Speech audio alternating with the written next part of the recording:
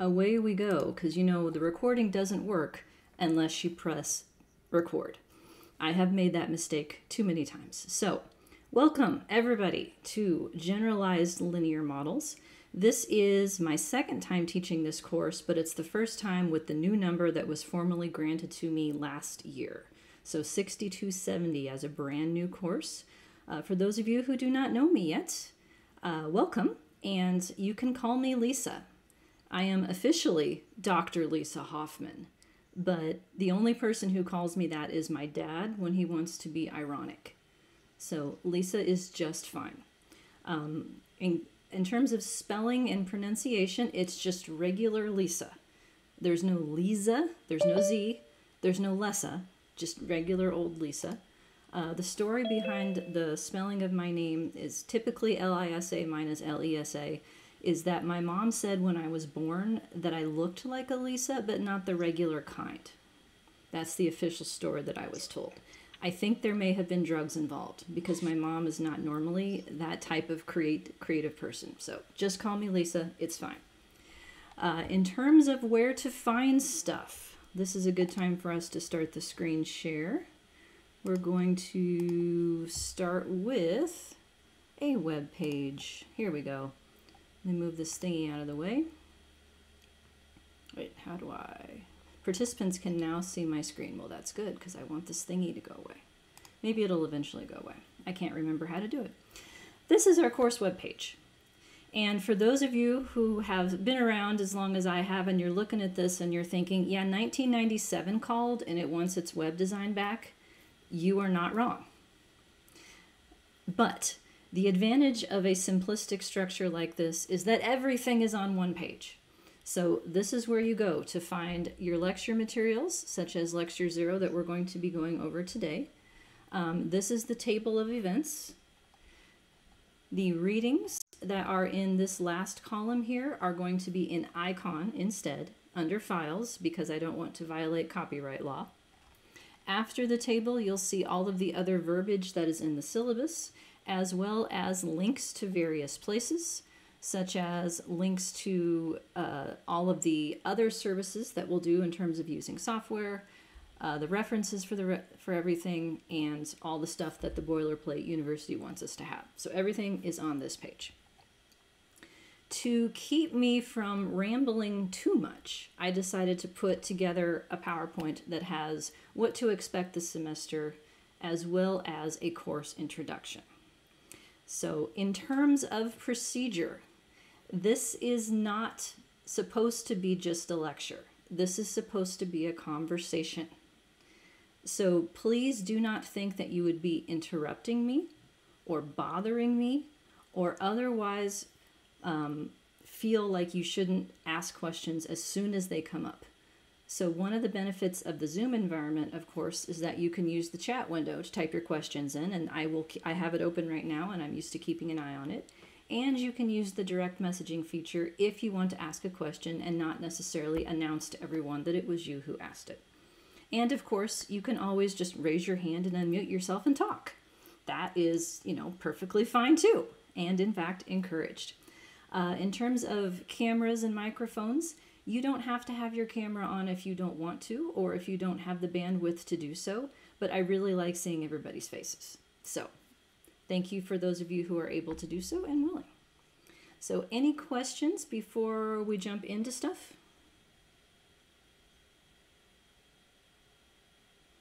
Shaking heads? No? All right. Then away we go. No, this thing's going to bother me. I got to remember how to move this thing away. Hide, that's what it is. Yeah. See, I remember. I can work a mouse and everything. All right. There we go. Intro to the class, take 1. So what to expect this semester. All of you are here because you want to be. This is not a required course. So either you're here because you want to be or someone else told you that you want to be here. One of the two. What we are going to do is not necessarily just learn statistics. I really don't like that word. I don't think of myself as a statistician. I think of myself as a quantitative methodologist. And what I hope to be able to do for you is to provide you with a different way of looking at the world that in turn can benefit the research that you came here to do, even if quantitative methods is not your primary area. Because I believe that models are the way that we look at research. So take, for example, analysis of variance, right? ANOVA, one of the first things that you're taught in statistics classes.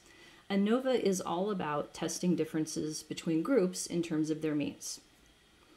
If that's the only thing that you ever learned, then every research question that you would think of would have to do with some kind of group mean difference, because that's the way that you know how to think about data. If you learn new models, that in turn is a different way of viewing the world, and that can lead to new research questions, which can lead to new answers. So I view this as an opportunity to strengthen the type of research and endeavors that you're here to do. So for those of you who haven't had me before, this is a few slides that are meant to reassure you. We're not going to calculate stuff by hand. And in fact, all of the models that we're going to cover in this class, you literally cannot, even if you wanted to. We're not going to do proofs. We're not going to do derivations. If you want to learn how to do those things, go to the stats department or the biostats department and they will hook you up. What I am here to do is to teach you how to do data analysis. That is our focus. We have a very much applied focus. So it's okay to let the programs do the work and the heavy lifting. The hardest part about learning anything new in terms of quantitative methods, I believe, is not the math, because the computers are going to do the math for you.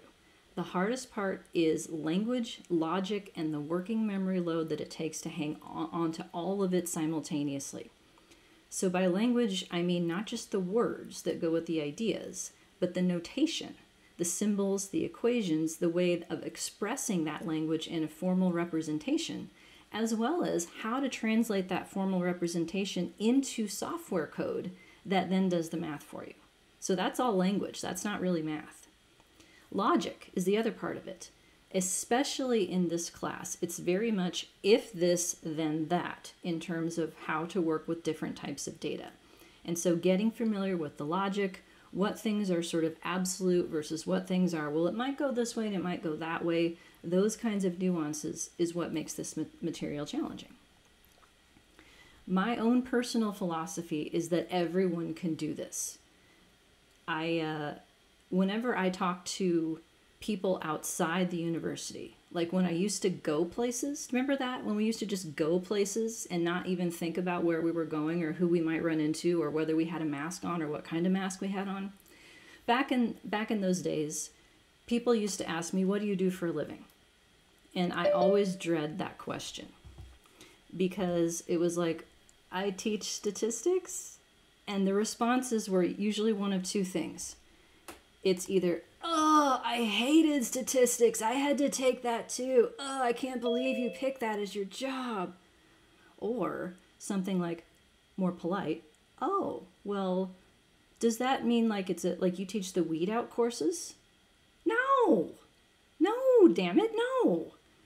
Everyone can learn how to do this. I truly believe that. There is no weeding out to this process.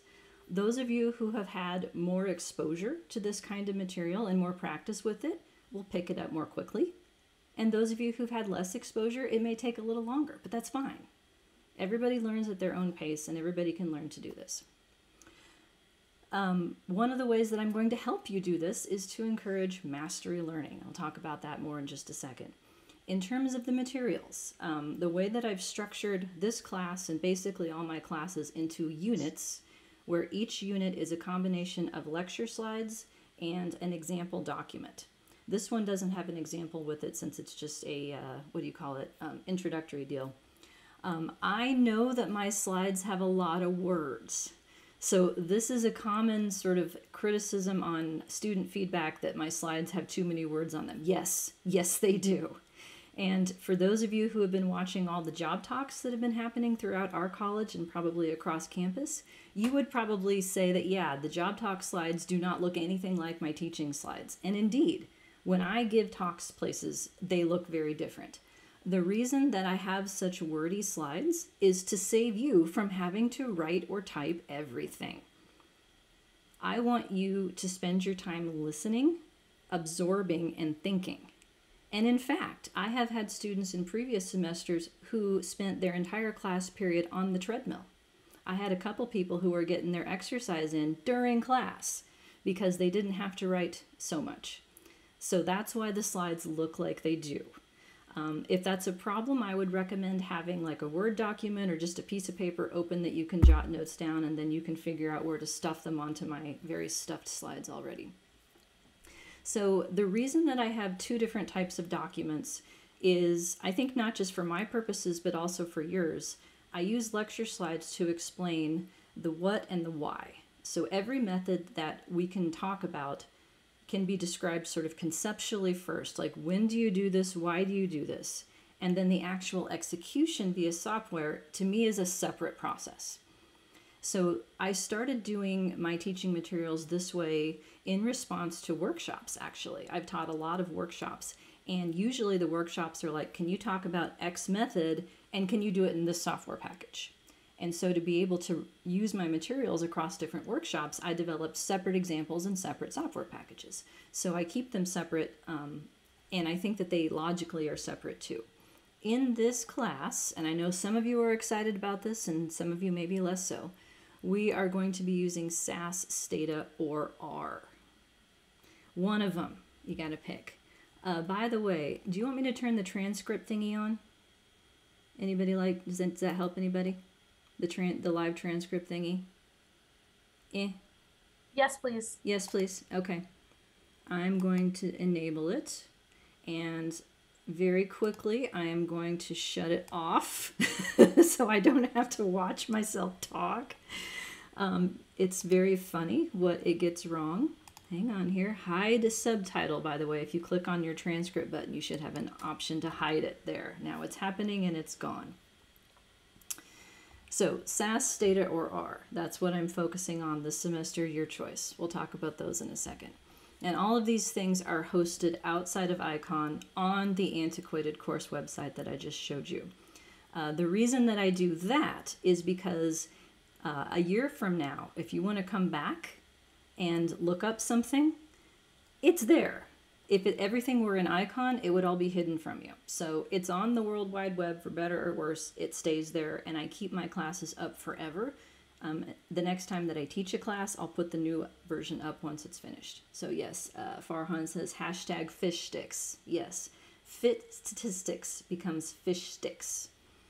My other personal favorite was REML, which is an estimation method, becomes Rambo. What is it this time? Is it Rambo? REML? Remo? Remo this time? Okay, yeah. Yeah, fortunately the transcription on YouTube is much more accurate. So everybody is capable and everybody can benefit. So the benefits that are obvious to you, of course, getting better at your own research, learning new models to answer new questions, also more opportunities for authorship. If you become better at quantitative methods and better at quantitative methods in different programs, you have more collaboration opportunities. And last but not least, knowing how to do this kind of stuff can make you actual money as side hustles. I earned money as an undergraduate, as a graduate student, and as a postdoc by doing analyses for people. So this is actually very valuable content, in my humble opinion. Can I ask a quick question? Please. So when it comes to like once one becomes proficient enough to do analysis of data, is that a pretty universal skill among any kind of topic, or do people typically like specialize in certain areas? I would say that if someone says they can do everything, you should be very afraid. I think specialization is important. It's important to know when you're out of your depth, I guess. So I have had plenty of opportunities where people talk to me about what they want, and I'm like, yeah, I'm not the person for that. You know, that's not in my wheelhouse. That's not something I feel comfortable advising on. The thing about statisticians for hire is that there's no quality control, right? There's no like license exam that you have to pass. There's no way that you can differentiate really who knows their stuff from somebody who might know a little bit but knows enough to be dangerous. So I would say that one has to be careful both in thinking about your own limitations, but also in recognizing limitations of those that you might want to hire to do these sorts of things. So does that help answer your question? Okay. Other questions? Thoughts? Okay, fair enough. So in this class, the things that you're going to be doing, two types of activities. One is what I call formative assessments, otherwise known as quizzes, except that they are not graded for accuracy. The purpose of these activities, there'll be 6 of them, is to provide an opportunity for structured review. So each of these has 3 to 4 questions. They're big picture kinds of questions, things that should be at the top of your head or very close to it. And if they're not, then that's your clue that you might need to go back and look at your notes again. So I look through your answers to these. They're all going to be due on Monday evenings so that I can look through the answers the next morning, and then I can see if there's any common misconceptions, common areas of confusion. We'll go over the answers together so you can see if what you wrote is sufficiently correct. It's not something that I provide a written answer key for usually. It's more just an opportunity to form a structured review and discussion. The other type of thing that you'll be doing is homework.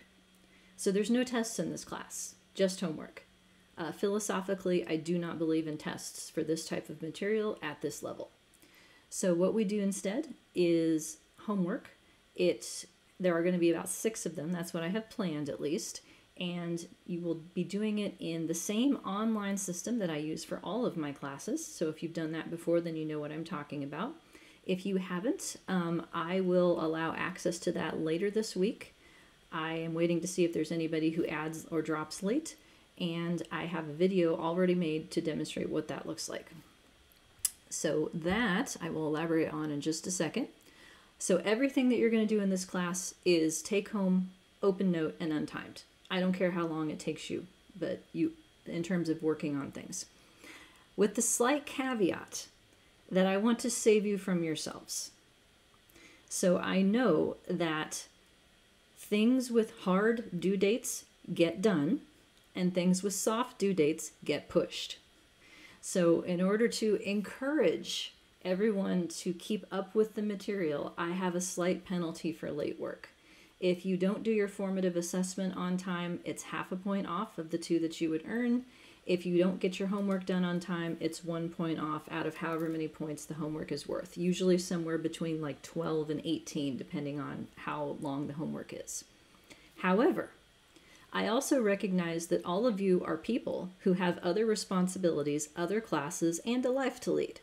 So if you're looking at the calendar and you're thinking, oh, there's a homework due that week, but that's the week I'm supposed to be at a conference, or that's the week that I'm supposed to be in my sister's wedding, or that's the week that ... let me know.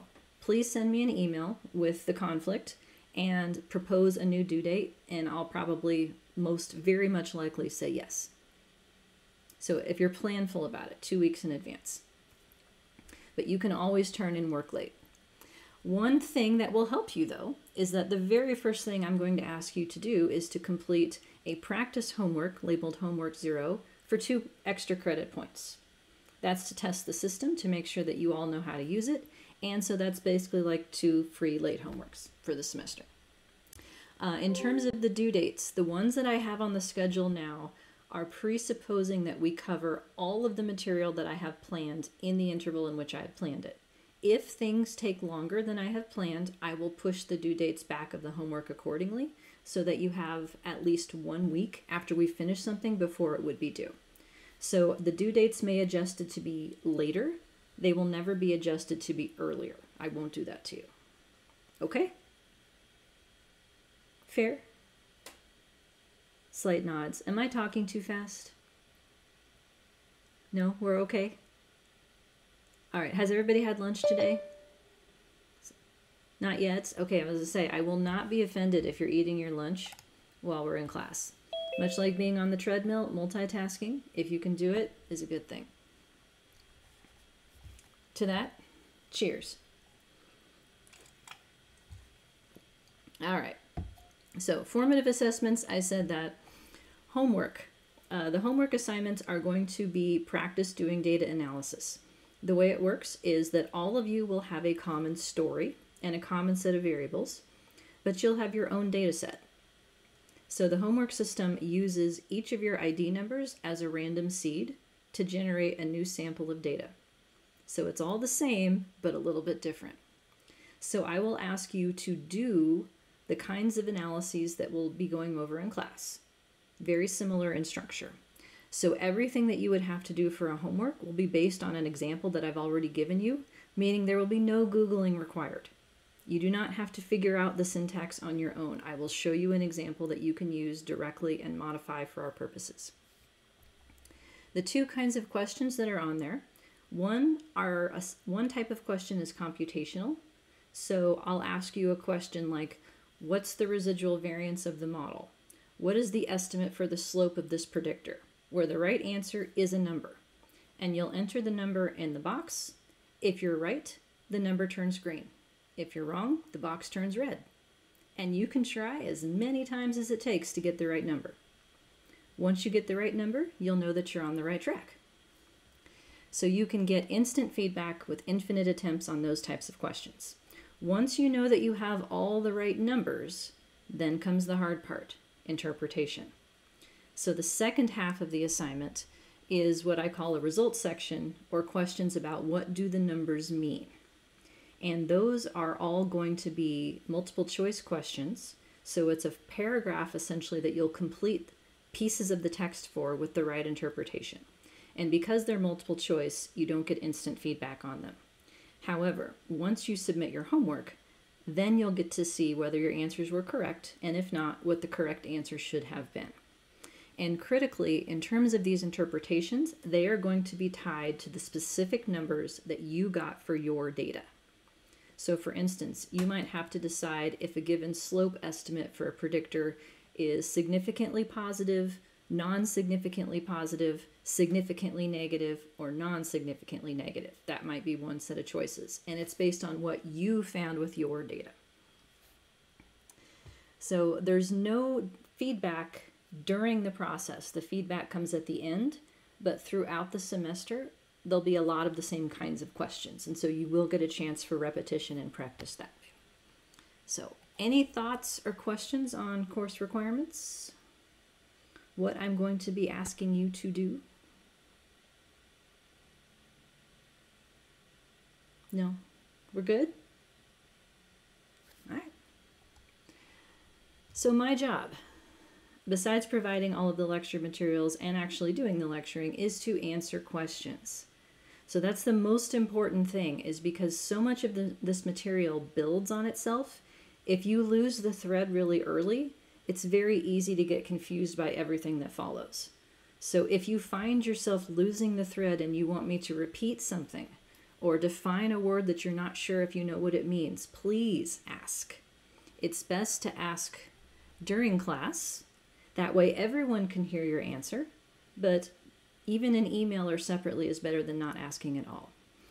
And I know that a lot of times it can feel awkward amongst your peers to really put yourself out there and admit that you don't know something.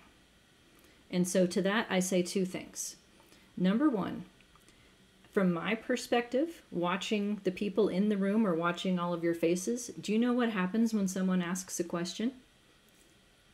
Either somebody has a look like, oh, thank God, I was wondering about that, and you see them typing or writing as I answer, or you see someone smile very broadly because they knew the answer and they're proud of themselves, and you just gave them a boost of confidence. So it's a good thing to ask questions. It won't make you look stupid. There is no such thing as a stupid question. If you don't believe me, then number two, use the direct messaging feature in Zoom. So even if you are sitting in person, you can log into Zoom from the computer that's going to be in our classroom or your own computer, just for the sake of asking me questions privately. I had found that in this environment, I actually get more questions than normal because people have that option to do so. So that is another way that you can communicate without necessarily having to put yourself out there. So in terms of order of importance of getting through this class and doing well, asking questions when you get confused, frequently reviewing the material, and then not being afraid to ask for help. So particularly when it comes to doing your homework, it is very easy to let a very silly mistake get you off track. So this is the kind of thing that I can help with. If you send me a screenshot of your code and say, it's not working, what's wrong? I can look at it and be like, oh yeah, you're missing a semicolon on line 45, right? And then you can be back in business. So don't be afraid to ask for help, because if there's a mistake to be made, I've probably made it before, and that's how I can troubleshoot it so quickly. The book question, let's see, is my analysis code SAS code? It will be SAS, Stata, and R this semester. I'm doing everything 3 ways. So I'll have more on that in just a second. So if you don't know SAS and you don't want to know SAS, I am cool with that. I'm just going to ask you to pick something to build on. The textbook. The textbook that I picked, I'm recommending it, it is not required, is a Stata book. But the reason that I picked it is because I haven't found anything that is as readable and comprehensive. So there's a lot of text in there, and there's a lot of content in there that has nothing to do with Stata. They just happen to use Stata to show their examples. So it's not that expensive. It may be available elsewhere if you have access to it. I don't think our library does, but you may be able to track it down elsewhere. So that will help facilitate the material that we're going to go over. And then if you're still looking for things to help you, practice doing this on data that you care about. That's the most important thing that you can do to actually translate this material from a classroom prescribed setting to the world that you care about. And if at any point, as I'm talking, something comes to you and you want to say, like, is what you're talking about related to this thing that I'm working on? Those are my favorite kinds of questions. So don't be afraid to volunteer examples that we can talk through, because having a context often helps. All right, attendance. You don't have to be here, and I'm not going to take attendance.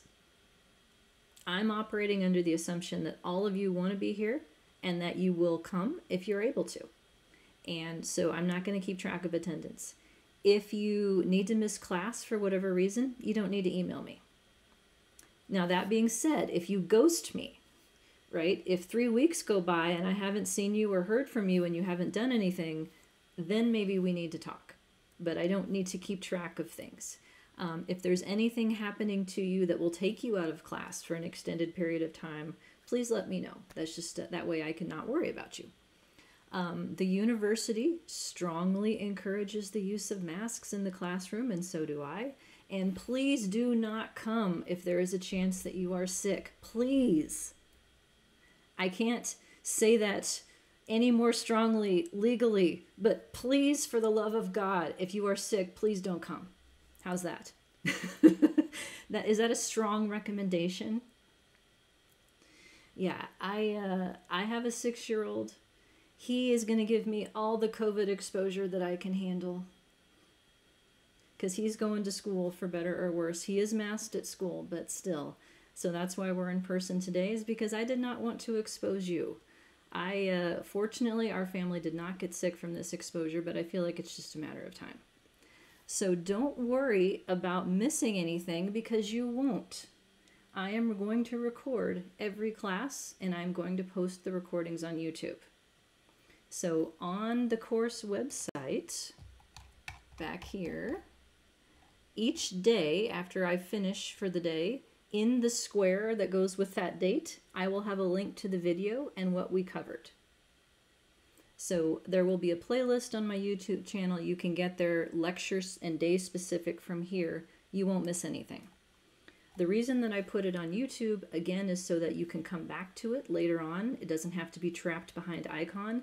And because YouTube's algorithms actually do a pretty good job of transcription. So I don't know if you know this, but you can search through their videos for content. You can open up the transcript So there's a little menu looking icon that's to the right bottom of every video, and when there's choices, and if there's a transcript available, you can open it and you can search through it. So if you know that I talked about something that you're looking for at some point that day, you can search through the video and find exactly where it was. So I find it to be a very useful supplement. All right, ask questions. We covered that. Changes. So there's a very charming American expression called shit happens. Is that an expression in other countries too? Is there a translation anyone wants to share? Non-English translation? Yeah, I swear a lot. Just, it happens. I try not to, but it comes out. So shit happens. If I'm exposed to COVID at the last minute, I will hit the eject button and coming to class. You guys can go to the room though. You can still be in person if you want to, and you can Zoom from the classroom even if I'm not there. If we get another giant snowstorm, check your email. I may eject into Zoom just to try and keep people safe. Particularly if public schools here are closed, I feel like that's a good barometer of when it's too dangerous to be on the roads or to be outside in the cold waiting for the bus. So I will not hesitate to hit the eject button if I need to keep us all healthy and safe. And by eject, I mean go to Zoom, not cancel class. It is possible to do a synchronous class. I believe that is just as good in this medium. All right. I'm talking a lot. I'm going to pause for a sip of water. Yeah, I'm double-fisted to get through the afternoon here. Any questions or comments from you?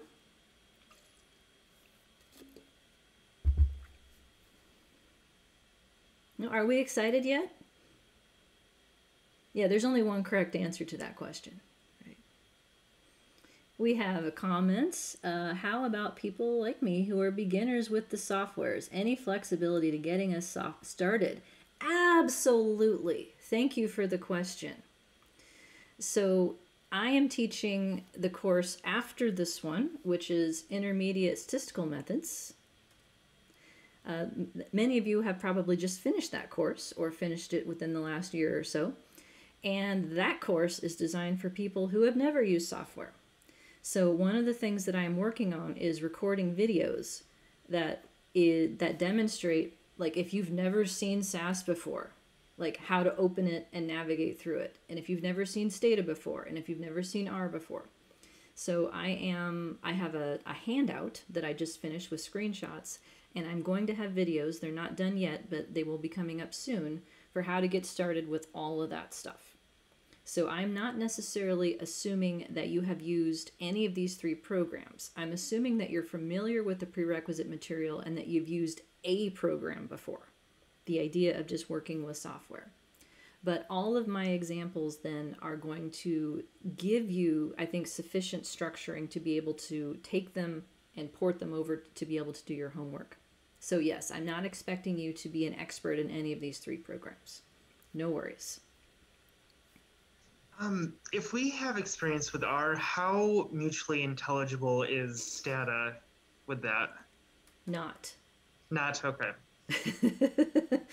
It's different. I have a few slides on that, actually, because I figured that I would have these questions. They're all kind of their own thing. So yes, thank you. Did you know this was coming as the next slide? I could not have put together a better segue if I had tried. Thank you. Oh, you're welcome. Yeah, I love it. So yes, I actually looked this up. I wasn't even sure what SAS and Stata stood for, and so I looked this up, and these are the official answers I got from the Google. Statistical Analysis System in Stata. So Stata is spelled everywhere else in the world like this, capital S with the rest being lowercase. I always do it capital for two reasons. Number one, it matches the other programs, and number two, it irritates me that they won't let me have capital letters in Stata for their commands. So just to be ornery, I capitalize it. So that's just me trying to fight the man, right? Don't tell me I can't use capital letters. Watch. I just did. So it's Stata. And R, of course, is a program and a letter. And R is actually a free implementation of what used to be an S programming language. So I saw S for like this much back in grad school. I don't remember very much about it. So the first question then that people usually ask me is, well, but I learned SPSS. Why can't I use that? Ugh. You can use it for some things, but it does not have all of the models that we need in this class, and it does not have as many options for advanced models as the other programs. The way that I like to describe this is like if you just moved into your apartment and you want to hang up a poster, right? You need a hammer. You want to go buy a hammer? You can go to Target, you can go to Walmart, you might even be able to go to Hy-Vee and find a hammer, right? Like the aisle that has home improvement stuff. I think of that as SPSS.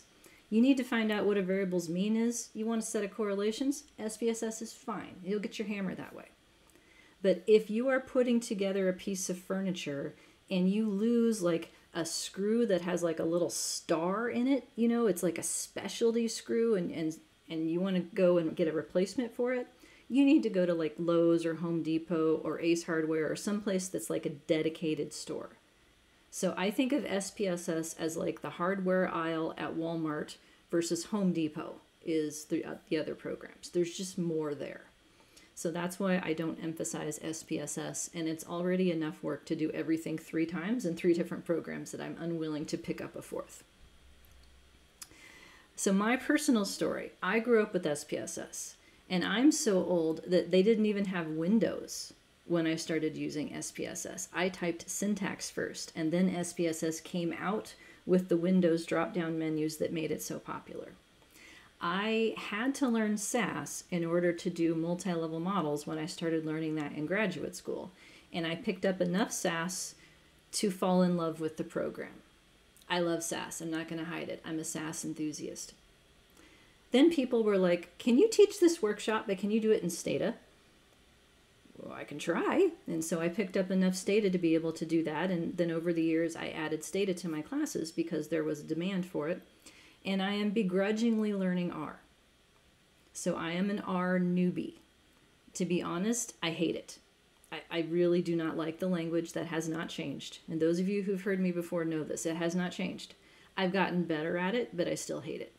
So I am a novice when it comes to R, especially and to some extent with Stata. So if you see me do something in R and you're like, yeah, I know how to do that in way less code, please tell me. You will not offend me whatsoever because I admit that I am out of my depth when it comes to most things with R. Fortunately, I live with an R expert who keeps assuring me that if I just keep trying, I'll eventually fall in love with R. So we're going to respectfully disagree on that conclusion, but I do have access to help. That's not just the Google, thank goodness. So please help me if you can with these programs.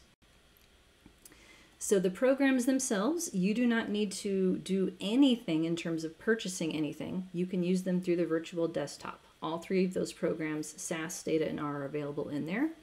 In terms of which one to focus on, so folks have asked me this, I can't tell you that. What I can tell you is the lay of the land with respect to pros and cons. So for those of you who are quant students, like your PhD, your master's quant students, or you're picking up a master's in something quant to add to your collection, learn them all, seriously, because you should be building a section of your CV that's called something like technical skills or methodological skills, and the more programs you can list on there, the better. So being able to learn multiple programs will benefit you down the road, even if you're not necessarily going to be at the same level of proficiency in all of them. In terms of what to focus on when choosing which one you should pledge allegiance to this semester. So the big reason that people use R is because it's free. You can download R onto your own computer, regardless of whether it's a Mac or a Windows or Linux or whatever, and you can use it. That is like the predominant reason why people pledge allegiance to R, besides the open source thing. SAS also has a web-based interface. They're trying to recapture their market share. If you are affiliated with a university, you can get free access to it. I haven't played with it as much, but it does seem to have all of the same capabilities as SAS inside the virtual machine or an installation. Whereas, to the best of my knowledge, there is no free version of Stata in the world. So in terms of thinking about where you may end up with your job after this and what software you may or may not have access to, if you're concerned about not having access to paid software, perhaps you pick R or SAS for that reason over Stata. However, can I get a show of hands for my EPLS representatives? No? No one's listening? EPLS people in the house. They had to say, Nikki, I'm talking to you. Solomon, yep. Okay. So your fields often use Stata because Stata has capabilities that are very slick for working with large survey data and particularly survey weights. So if that's something that you know you're going to have to do down the road, then Stata might be where you put your emphasis. The fields that I have come across in teaching workshops, sociology, political science, public health, those are the areas that tend to use Stata more than other programs. So that's a consideration. And last but not least, what you would need to take further coursework. So any of the upper level courses with me, I am now going to do SAS, Stata, and R for all of them to the best of my ability. But if you take courses from other people, so Ariel Aloe, Brandon LeBeau, or Jonathan Templin, they only do R. So this is your chance to learn R if you know that you're going to be taking courses with them. And R has become increasingly popular in mainstream. Most of the job ads that I've seen come across my desk list R explicitly as something that they want you to know. However, I think it's important with all of the R enthusiasm to note a few of its limitations. The packages that you have in R are only as good as its programmers. And that means not just being able to understand the models well enough to program all of that stuff, but being able to understand numerical precision and issues with that. So if you have somebody who invents a new thing and they make an R package, you have to trust that they really know what they're doing because there's very little quality control. As an example of this, Jonathan once taught a workshop on diagnostic models, and he used a new R package to do those. And when he was running analyses in the class, one of his results was a probability of 1.2. Wait for it. Yeah. Probability of 1.2. Yeah, no, that's not a thing. That's not possible. So, and of course he got to make a joke. Yeah, Lisa's right. Yeah, this is, yeah. That's so... Especially with the newest stuff, you have to be careful of what you're looking at. And one of the things that I found frustrating about R is that there's a million ways to do different things, and they all are slightly different from each other in a way that's like, oh my God, why doesn't it work? And it's like, oh, because in this package, it's not formula, it's model. You know, little things like that can hamper you. So that's my source of frustration with it. So it can be more challenging to work with than the other packages that have documentation that's very much regularized. So here's a table that I made with my thoughts on SAS versus Stata. I don't have a lot of thoughts on R yet, as I'm still trying to get acquainted with those. So comments or questions about syntax programs?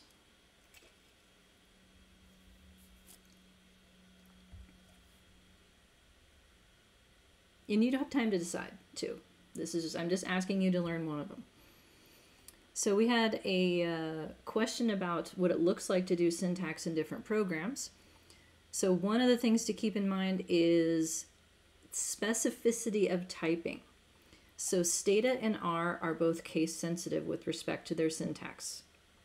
So you have to be very specific about how you type things to make sure that you haven't screwed something up. And Stata, everything is in lowercase, which frustrates me. That's because when I make examples, one of the things that I like to do when possible is to use capital letters for dedicated commands and lowercase or title case for options that you would change, like names of variables and stuff. And I can't do that in R and Stata. So SAS, is very regularized. You manipulate data inside something that's called a data step, and it always looks the same.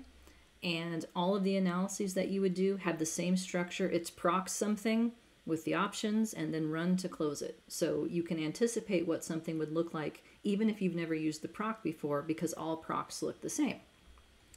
Semicolons are a line terminator. So that's how you tell SAS that you're done with a given command. So if semicolons being missing is a common source of errors in SAS, that's something I can help you troubleshoot. Stata syntax is also very regularized. Everything in Stata is structured in the same way, but with way fewer words. So this is good if you don't like typing, but it's bad from a pedagogical perspective because it leaves a lot behind the scenes. It's very much less transparent. And Stata uses the end of the line as the line terminator. So if you want to have a command that wraps across multiple lines, you have to have this / term as a line continuer. And R syntax, if you've never learned a coding language before, looks bizarre. If you have learned a coding language, it will look familiar because it's just a bunch of functions. Everything in R is a call to a function, which means something in parentheses where you list the arguments to the function that it uses. And one of the things that I will highly recommend is to use RStudio. So R and RStudio are both free. RStudio makes R way easier to use on the surface. All right. So I have an example of what the syntax would look like. I wanted to have a little fun with this. We'll see if it works. So let's say that someone asked you how your dinner was.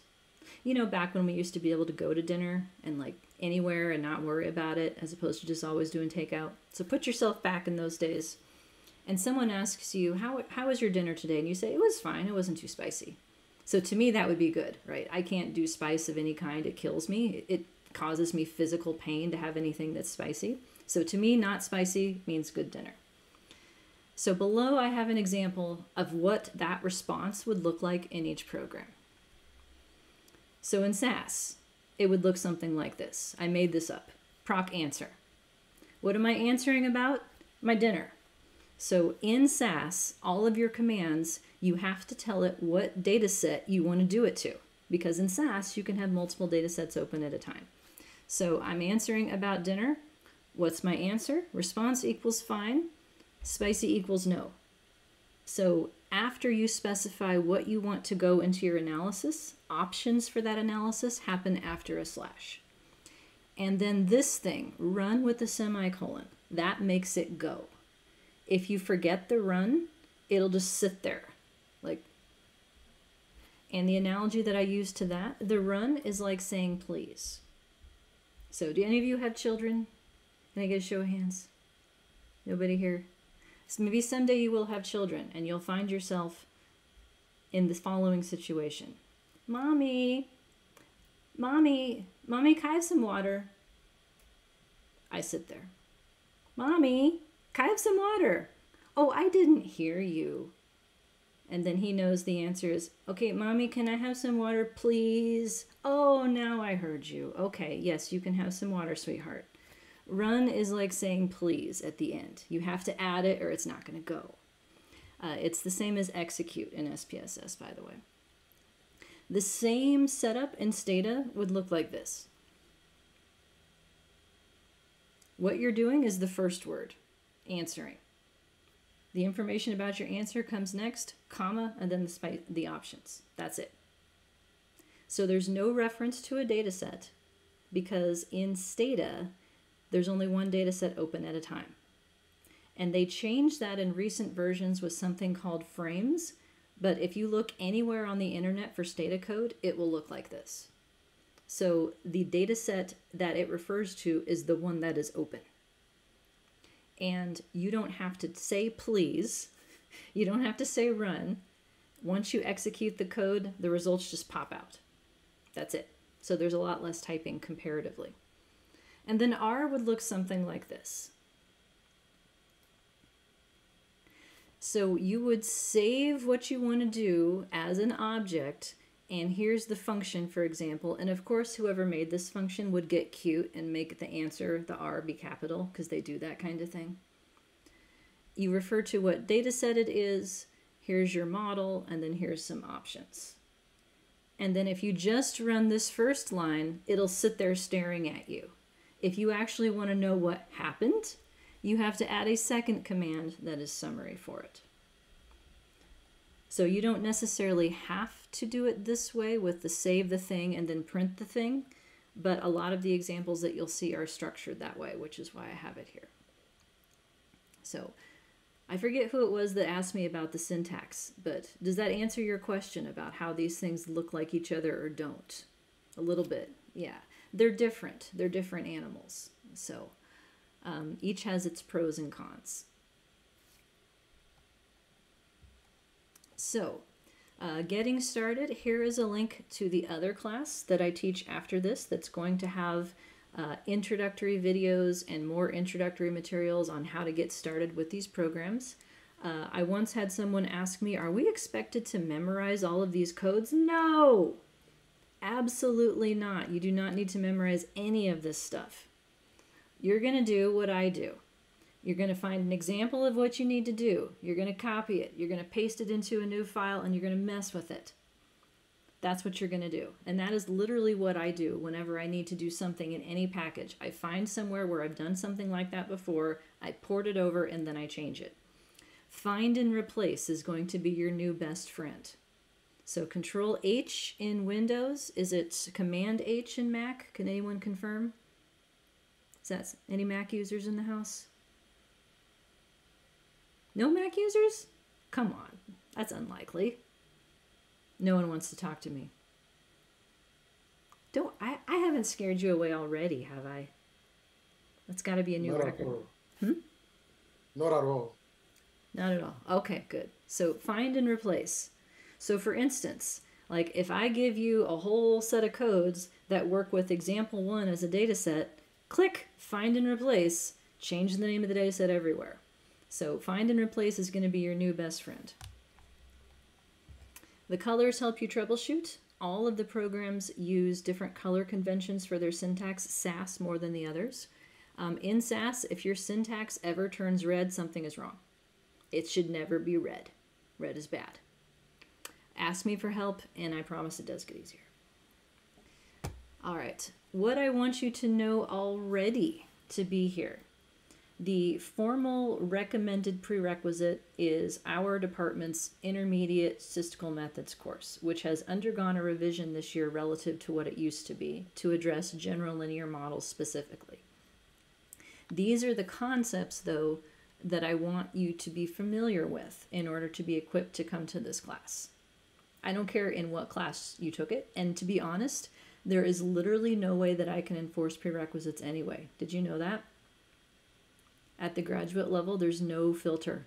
You all can enroll in whatever classes you want, and there's no way to check the prerequisites unless you do it manually. At the undergraduate level, they can force people out of the class for prerequisites. But what I want you to be able to do predominantly, basic stuff, descriptives, correlations, things like that.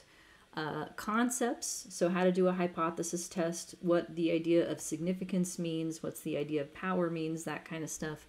And then general linear models, and especially with moderation. So this semester you are going to get a lot of practice on linear models, and especially linear models with interaction terms. That's going to be the first thing that we practice starting next week. We're going to do a review of general linear models with interactions, because you may not have had these in the way that I need you to understand them in order to move forward. So I want to make sure that we're all kind of on the same page in terms of the language and the strategies with which we would approach interpreting interaction terms, because that tends to be the topic that's the most hit or miss across different types of classes I've found.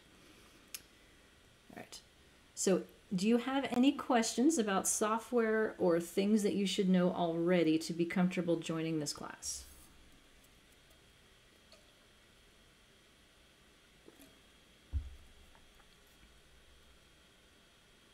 No? I didn't see anybody leave, so I think that's a good sign, right? Didn't hear the door slam. So what are we going to do then after reviewing some of this stuff? Generalized linear models. What the heck is that? So the term general linear model, the word general in it actually means something very specific.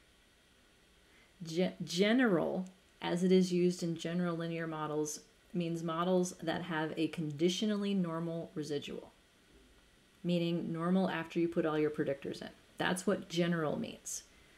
If you swap out the word general with generalized, then those are regression type models for not normal outcomes. All kinds. So we're going to go through a whole list of those. Generalized models for first type of model is going to be binary outcomes. Then categorical, which is ordinal and nominal.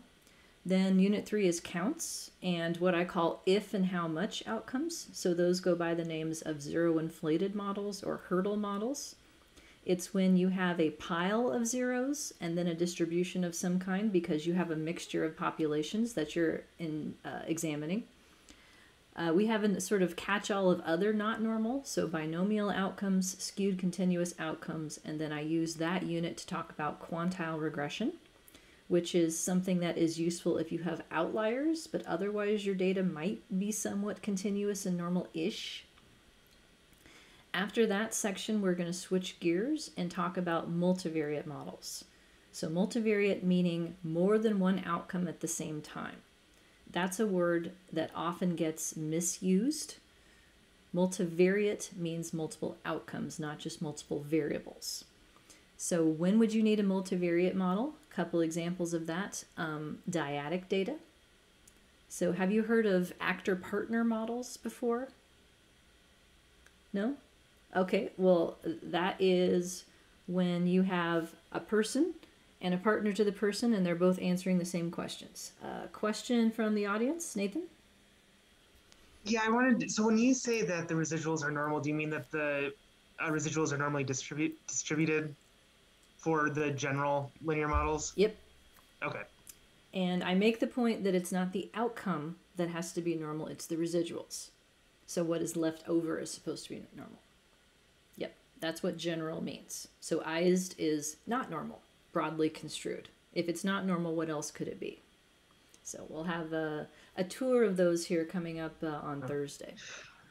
One more quick. So like you would use generalized linear models in all the cases where if you mapped out the residuals, they were not behaving in a normal distribution. Is that like the first qualifier? Yes, but it's more about why are they not normal because how are they measured in the first place? Okay. Right. So like if you have a binary outcome, dead or alive, pregnant or not, right? There's no such thing as a little bit pregnant, right? You're either pregnant or not. Although people in their third trimesters may feel very pregnant as opposed to not that pregnant. It's really more of a binary thing. So if I have a model where I'm predicting the presence of something versus the absence, there is no universe in which those residuals are normal. Like mathematically, it cannot happen. So rather than like trying to transform the data or beat the data into something that looks like normal, the question is, well, how is the variable measured in the first place? And is there a distribution that's just a fundamentally better match? And it turns out that, yeah, normal is just one of a whole laundry list of possibilities. And normal gets taught first because it's the easiest mathematically. There's closed form, like you can do shit by hand with normal distributions that you can't do with others. But if you have a binary outcome, then you need a Bernoulli distribution instead. Likewise, if you have an ordinal outcome, you need a multinomial distribution instead. So it's more about like thinking about how was the outcome measured in the first place, and then how do I match a distribution that just makes sense? Yes, graduated or not. That's a good one, Nikki. Yeah, has anyone told you about the two kinds of dissertations that there are? There's only two kinds. The two kinds of dissertations in the world are done or not done. That's it. Those are the only distinctions that matter. You get the done kind, you graduate. The not done kind, you don't graduate. Doesn't have to be good, doesn't have to be great, needs to be done. What you do with your product of your research after that is up to you. But yes, done and not done is a very good example of a binary variable. All right, so multivariate, that's where I was, unless there's other questions about general versus ised. No, okay. So multivariate. There's a lot of research designs that lend themselves to multivariate models. Actor-partner is one. Any kind of family data where you survey like a kid and their parent, that's another kind of dyadic data. Difference scores. So there are several outcomes where the difference between two things is what you're interested in. Those are best analyzed with multivariate models, as well as just repeated measures. So experimental designs where you have a within subjects manipulation where everybody does every condition, those require multivariate models. And you would have learned that as like repeated measures ANOVA. That's one of the things we'll talk about, is that is a specific case of a multivariate model that makes certain assumptions that are actually testable relative to what the other choices are available to you. Most of this unit 5 here is going to be using normal conditional outcomes for good reason, because if you're using it within the same types of univariate software, it actually doesn't work very well. And then what we're going to wind up with at the end is path analysis. So path analysis is often taught in the same class as structural equation modeling. I don't do that. Because to me, path analysis is regression, just a bunch of them at once, because it's using observed variables only. So I want to teach you how to do path analysis because it's honestly not that much harder than just regular old regression, but it allows you to do a lot of cool things. One of the things that path analysis is most useful for is mediation models. So the idea that you have like X, and X predicts or causes this mediator, and this mediator in turn predicts Y, and once you control for that mediation, this path from X to Y is no longer important. That kind of idea is best tackled with a multivariate model where you can fit all of those relationships simultaneously. So we'll look at path analysis with outcomes that are conditionally normal as well as outcomes that are not. And the options that are available to you then will differ by software package. So that's what we're doing this semester. That's the list. All right, that's a good place to pause. So let's see here. Class is almost over. I made it through 15 whole slides. Woohoo.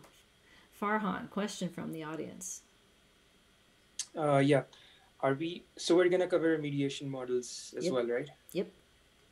Okay. Yeah, that's good because I still don't get the difference between mediation and moderation. Oh, well that's a separate question, but I'm happy to tell you.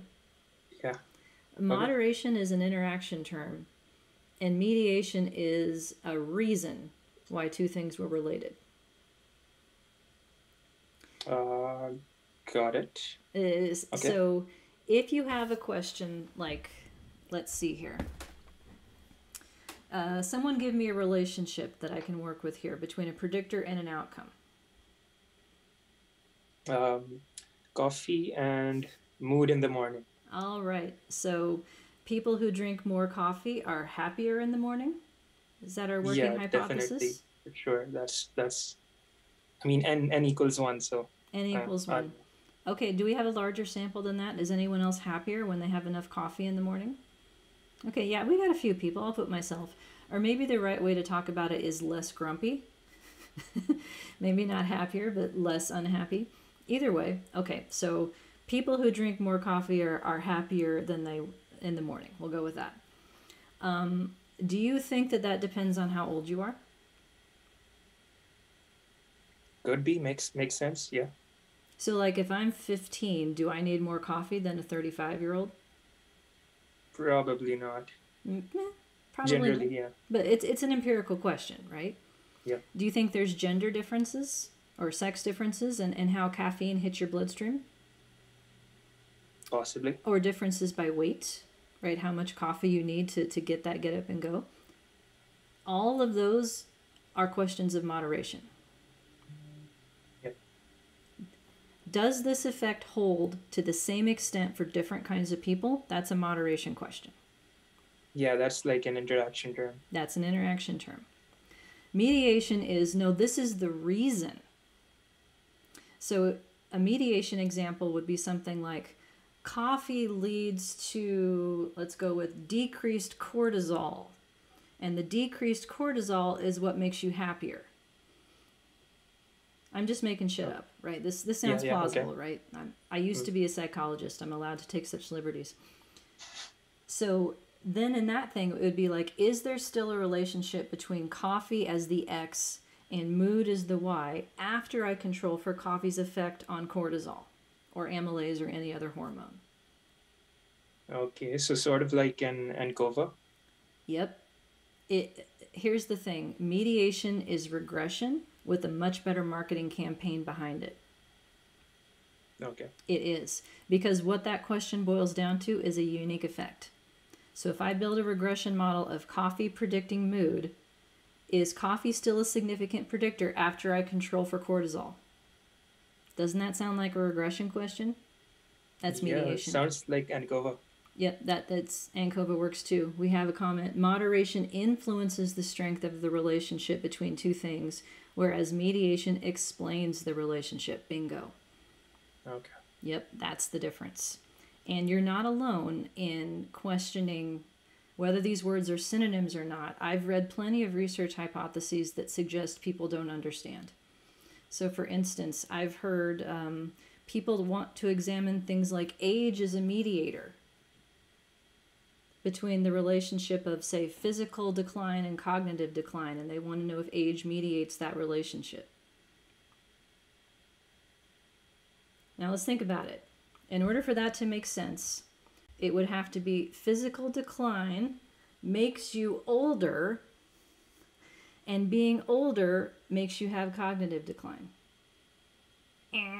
The only thing that makes you older is the calendar. Yeah. Age cannot be a mediator. So things that exist outside of this system, they can only be moderators. They cannot be mediators. Yeah, sounds like you need to have a cause and effect relationship there. Yes, and so that's where mediation got its start in the experimental design literature, where something that was like X is causally like created, right? Random assignment and all that stuff. The way that it's used in practice is often in an observational data set where everything is measured at the same time, nothing's manipulated. And then you really have to argue if you want to claim mediation in the causal sense. It's a much bigger stretch. So, but yes, we're gonna learn how to do both, mediation and moderation, and path analysis allows you to do both in the same model. Got it. Yeah, that clears it up. So there's still some things, but we'll get to that in class, I guess. But thanks. Yep. So this is just the big picture, and I want to, in the next half of this that we'll do on Thursday, describe sort of my worldview of how all this stuff fits together, and how learning these two things, this idea of, we haven't talked about the other thing yet. Generalized models is one of the key things that's going to allow you to learn other models down the road. So that's the foreshadowing for Thursday. But it's 1:42 by my clock. That means it's time to eject. So any questions or other comments before we say goodbye? It probably won't take 3 minutes, but if you have data and you want to, do maybe set up a regression analysis, and the data is based on like a Likert scale, is it better to go the generalized route versus the general route? If the Likert item is an outcome, yes. Okay. If it's a predictor, then it's an empirical question whether that predictor has a linear relationship despite its ordinal status, or whether it's better described with a series of like piecewise differences between categories, multiple slopes. Because I've seen a lot of interesting ways that people have set up survey data to say, oh my goodness, like an average of 5.3 or 4.3, but what is a 4.3 if you can only choose one number, Anyway, we talked about that in Dr. LeBeau's class last semester. I thought that was kind of interesting. Yeah, those aren't real numbers. That's the thing. I mean, it's not real. So you have to suspend disbelief a little bit. I will show you the proper way of analyzing an ordinal variable like that. So, all right, then as far as I know, I'm hoping to be back in the classroom on Thursday, provided Huey doesn't get sick today or something like that. I will send out an email confirming, but otherwise I hope to see you in person if you choose to come in person, and I hope to see you on Zoom if you choose to stay home. Cool?